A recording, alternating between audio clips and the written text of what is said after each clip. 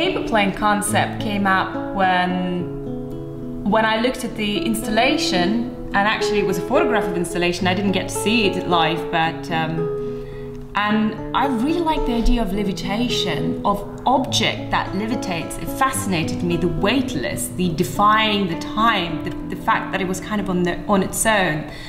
There is something technological at the same time, very simple and basic about it. And I kind of like that reference, and I took it from it and I just developed it with watercolor, which I think is a beautiful media to work with. I'm connecting them with little strings and showing that there is unity in this motion.